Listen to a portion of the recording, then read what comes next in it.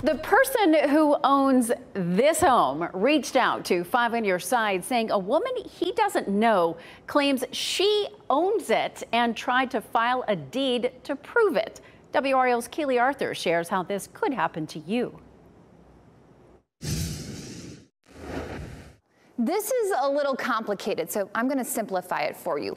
Craig Adams owns this house, but a woman he has never met filed paperwork with the Register of Deeds claiming she owns it. The only way for Adams to prove he's the rightful owner is by paying a lawyer $8,000 to prove it in civil court. He's frustrated that he has to take on that financial burden, and he wants to warn you that if this could happen to him, it could happen to you.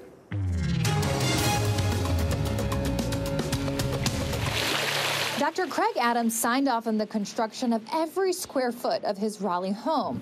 Built this house, been in it almost 4 years, had a great So when a stranger tried to claim it as their own, he was confused. You know, something like this really makes you feel violated, vulnerable.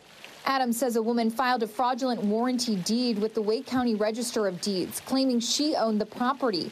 Adams says she didn't have to show any ID or proof that she owned the home to file that document. There's no inquiry as to who owns the property. If there had been just that one simple check, my name would have popped up. The Register of Deeds says they're taking the situation seriously, but they are, quote, not required to verify the legal validity of a deed when it is presented for registration. So the Register of Deeds, they're not attorneys. Attorney Kara Dudek-Petrie-Gibbons says deed fraud like this does happen most commonly on properties that are in LLCs, trusts, or that are paid off. She told 5 on Your Side there's not really any way to prevent this, and there's a lengthy legal process to correct it. You're a victim of fraud, and then you're doing all this work and having to spend money to clean up something that you did nothing to have happen to you.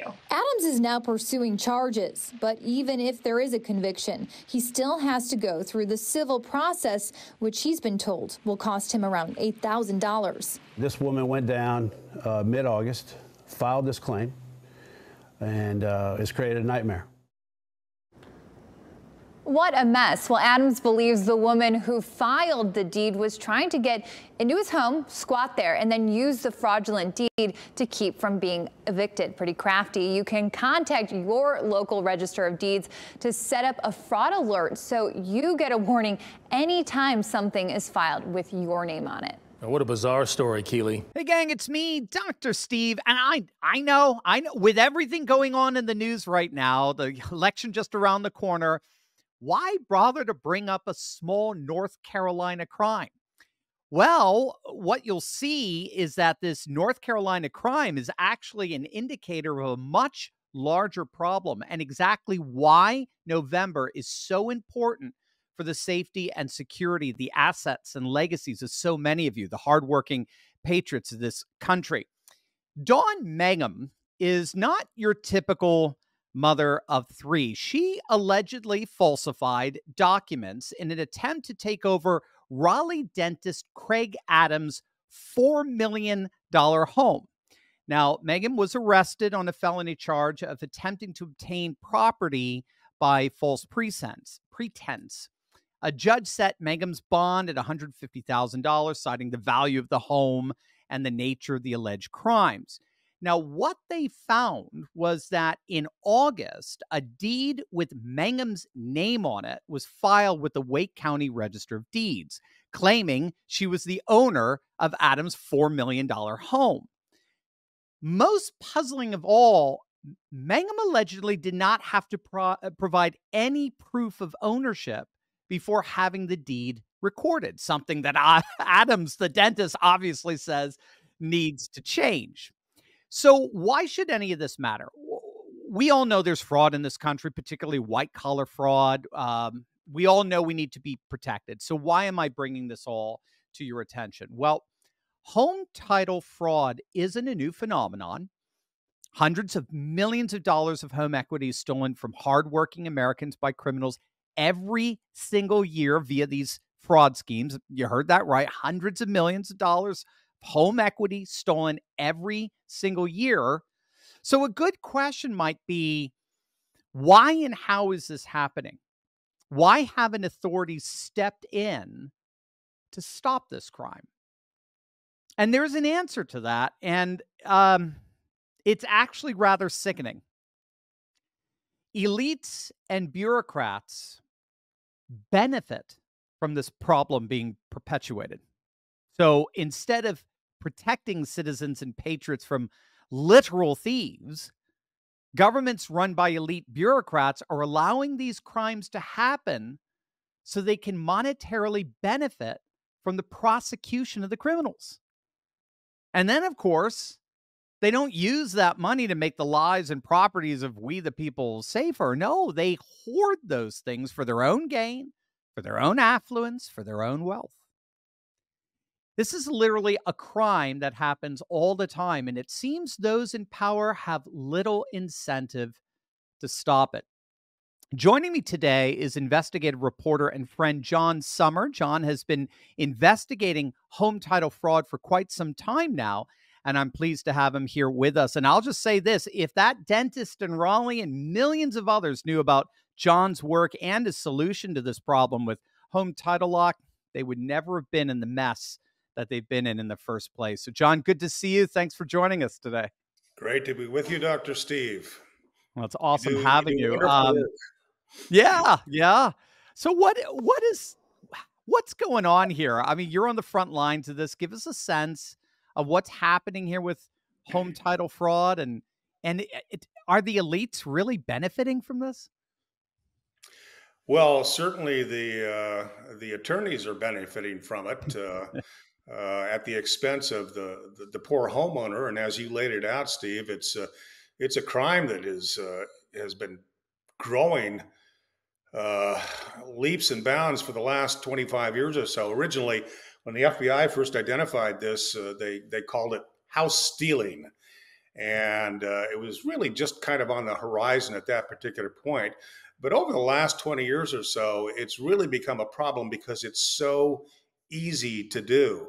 And this woman that you mentioned with the case in Raleigh, Megan, who was able to manage to transfer the title of this multi-million-dollar beautiful home into her name, it's not an unusual case. It's so easy to do. The question is, what did Megan want to do with it? You know, I hadn't heard the end of that, but generally, when people are able to steal someone's deed or someone's title to their home or property, it doesn't have to be a building. It can be undeveloped land, which we've had several cases here in my area of Central California. I've been working with the DA's office and their chief investigator on this because they're just starting to find out it's a problem. Open land, undeveloped land. It doesn't make any difference, Steve, whether it's a home or whether it's your mother's house or a cabin in the woods or an Airbnb apartment building that you own or something that you rent out or your own home. What the thief wants is not the property. What they want is what it's worth. And then they're able to take that and they can convert it into a sale, for instance, selling it without the owner even knowing it. And I imagine that's probably what this woman in Raleigh wanted to do. Or they can leverage the value of the home, the equity in the home, take out loans on that, multiple loans on it, and the owner would never know until one day, you know, there's a knock on their door or they get a letter in the mail saying you haven't paid your monthly, you know. Right. The premium or yeah. Exactly. Yeah, it's incredible. And Steve, the thing is, law enforcement officials haven't really gotten a hold on this. You probably heard there's a state next door to you. I think you're in Pennsylvania, right? It's called New York, and they have an attorney general there. You may have heard of her, Letitia James. And she prosecutes crimes, what she calls crimes. In this case, she just actually identified title theft or home title theft as a crime, which is wonderful because now we have recognized the fact that this exists. Yeah, welcome to the party, right? Yeah, welcome a little late, a day late and a dollar short, as always. Right. But the thing is, Steve, you can call something a crime, but you still have to be able to prosecute it. Right. And they can't find these people. They're gone. They can be on the other side of the world. There are syndicates, crime syndicates that do this. They go online. They can use AI now, artificial intelligence. They can create fake documents. They can be somebody that they're not. And they can steal your home if they're in Nigeria or North Korea. It doesn't make any difference. They have offshore bank accounts. They transfer the money's gone, and you go, what the heck happened? Because it's too late. But there are ways to prevent it. And if you'd like to talk about it, I've done a lot of investigating on this, and I found one solution that I think is something that's of value to everybody. Yes. Before we get in, because I'm really the day late, a dollar short. Why is the government have been so late in this? This is what I'm not understanding. I mean, this is obviously it's a as you're pointing out, a rampant theft. It's international. All of us with our deeds online are potential victims of it. Why isn't this like top priority for the government? It hasn't been their problem. I mean, when you think of crime involving your home, for instance, you think of somebody that comes in, they burglarize it, and they steal your jewelry or they steal whatever is of value in there, and they're gone. Now we've got a crime. Maybe you have a Ring camera on your home, okay? So we can actually see who entered the home and who left it. So now we've got, some evidence that we can follow up to try to find the criminal. Okay. And law enforcement departments understand this. This is traditional crime. Home title theft or deed theft is non-traditional, and they really haven't quite wrapped their minds around it. As I said, Steve, I'm working with the local district attorney's office. Only in the last year and a half or 2 years have they really found that this has become a problem. 72, and it's probably a lot more because it's been a couple of weeks since I talked to them, 72 homes in the last year and pieces of property that have come in with it being identified as a problem. Someone's tried to steal it. Local real estate agents are all talking about it right now because they're getting duped. I had this one young woman who is new in the real estate business, cool lady, and she said she got a call one day from somebody who said, I got this piece of property, mind you, not a home. Okay. Right. Land out here in California is as valuable as for sure. Yeah. And the person says, hey, I got this piece of property. Would you sell it for me? And she goes, well, yeah, that's easy. And she said, let's get together and we'll talk about it and we'll figure out how we want to handle the sale. And so it's, no, you don't need to get together with me. Just do it. Well, she became suspicious, as she should have. And then went to our local DA's office. And first thing she did is she tried to contact the owner, the guy that supposedly was the one that called her. She ultimately was able to do what real estate agents could do. She went back through records and so on, found the owner. In fact, he's in another state. And she said, hey, you called me the other day to sell this property. I just have a couple of questions. And he goes, I didn't call you to sell my property. That wasn't me. It's not for sale. So then she went to the DA's office and said, hey, I got a problem here. And they started to investigate it. Now they've got one guy that is dedicated. He's a cyber guy, by the way, dedicated just to this crime alone. And this, Steve, has just happened in the last year. And it's just amazing. And it's just duplicated all across the country. Law enforcement officials are just starting to find out, hey, Houston, we've got a problem here and we've got to do something about it.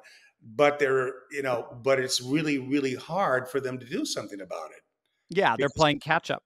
They're playing catch up. And they're way ahead of them. The criminals are way ahead of them. So obviously the answer isn't relying on or waiting for our political institutions or government institutions to do anything about this. So that's the case based on your research. What recourse do we have in the face of such rampant and very serious threat of fraud? Well, there are services that you can contract that will monitor your title. And there are a number of them out there, and I've looked at all of them. And I found one in particular. It's a company called Home Title Lock, and they have a website, hometitlelock.com. And I would just say, hey, go on their website and check it out. In fact, I believe, Steve, that the company has a code that your viewers and listeners can They use. do, yeah. If they use the code Turley Talks, they'll actually get a home title scan for free, which is really Yes. a lovely benefit. But do you mind walking through a little bit of how this kind of protection, it's a good kind of surveillance, as I understand it, right? It's Yeah. surveillance from the good guys. It's actually it's because all of our titles are online now, and not the most secure position either, given that they're hosted by local governments most of the time on shoestring budgets, and anybody can access them, right? So can you give us a little bit of a sense of how Home Title Lock creates a shield around that? Sure. So, as you mentioned, Steve, anybody can access. I mean, just go online and you can look up any piece of property. Every property has a number that identifies it, and so on. And the documents can be created very easily to be able to transfer a title into your name or an entity's name or anything else. And the fact of the matter is that most of the local county clerk's offices, if all the paperwork looks proper on it and it's notarized, and you can get a notary stamp off of Amazon, then their job is done. I mean, they can't ask if this is really correct or not. They just, if it looks good, it's transferred. So what Home Title Lock, the company, does, it's a monitoring service, kind of like, you have a credit card, and you'll get a call from the credit card company, and they'll say, "We have some unusual charges, Steve. Did you make these?" And you can say yes, or you can say no. And if you didn't, then maybe they'll reverse the charges on you, and then that's the end of it. But with Home Title Lock, they monitor your title 24/7, constantly. They have this incredible software that they've developed to be able to do that. And then if something should look fishy, if there's some monkey business going on with it, then they will alert you immediately. Hey, are you doing something with your property, or is this something else that you don't know that's going on? Generally, that kind of stops it. But sometimes these things can happen so fast, Steve, that the thief can get away with your title before you've even had a chance to tackle the problem. And in that case, Home Title Lock has an incredible crew that is able to work with you to reclaim your title, to put it back in your name, to cure the deed, and avoid the incredible expense and anguish of having to go through the whole court system, which is what you were talking about earlier. There's profit there with the attorneys and so on, to be able to represent you. And I think this fella in Raleigh, I mean, he was going to have to spend over $8,000 just to be able to get the title of his home back rightfully into his name. So Home Title Lock works with you to prevent having go through the system, and they can actually handle this rather quickly because this is what they do. Yeah, I love it. It's so holistic. So they've got the 24/7 watch over your deed, and then if something were to happen, they've got a whole team that's got your back to help you through it. It's just, they notify you first. Hey, yep. Do we have a problem here? Yes, yes. All right, let's get on it and take care of it before it becomes a real problem. Because once you lose your home, I mean, for most people, Steve, it's, I mean, the equity in there, especially here in California, where the house prices are crazy. The equity is your life savings. Yeah, Maybe you have an IRA or something, but that's it. Yeah. I was just reading. I think it's what we just surpassed $20 trillion in home equity just in America alone for homeowners. I mean, it's an enormous market to ping off of if you are in something for the racket there. But yeah, gang, look, the bottom line is that our homes are already under attack. That's the key, what John is saying here. And the current system is not going to come to save you. We all need to protect what matters to our legacy before it's too late. So this is what I want you to do. I want you to scan the QR code on the screen, or you just can go to the link in the description below, use promo code Turley Talks, and the great guys over there at Home Title Lock, they're going to give you a free protection scan. If I recall, it's a $100 value, absolutely free, which is really cool. So gang, just get the peace of mind in knowing you've taken the first step in defending your home from these predators, because gang, if you don't, obviously no one else will. So remember, use promo code Turley Talks, get your protection scan absolutely free. It's something that you definitely owe to yourself and your loved ones. Thanks again, John, for being with us. Thanks for your investigative research, and thank you for helping us hopefully nip this in the bud, because it is a very, very concerning situation. It is. And Home Title Lock, if for nothing else, it'll give you the peace of mind that you know that you're protected, and your viewers and listeners deserve nothing less. I have it myself, so in my family. That's so, right. Listen, great speaking with you today, and thanks so much. Yeah, it's an honor, John. Thank you so much.